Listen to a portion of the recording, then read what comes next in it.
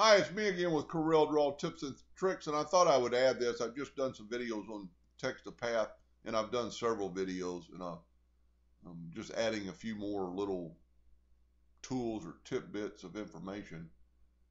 And as you just saw in the last video, you can kern this by making your words longer with the shape tool.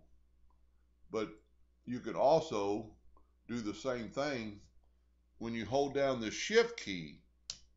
You can use its kern tool, and it just spaced out the space between the words and did not space out the text itself. So let's back up here.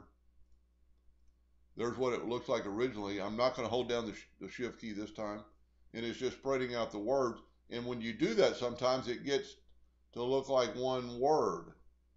So let's back up here and hold down. I'm going to go maybe to the extreme, but I'm holding down the shift key, and it's a lot easier to read because of the fact that the words are separated on this path. Now, a lot of people don't realize this is still a path, and if you take your shape tool and click on your path, you can actually change your path again. You don't have to go, if the words fit on there, you can go, well, let's make it a little bit more extreme. And you can change the curve of your path before you do anything else. Anyway, I hope that helped a little bit. Thank you for watching.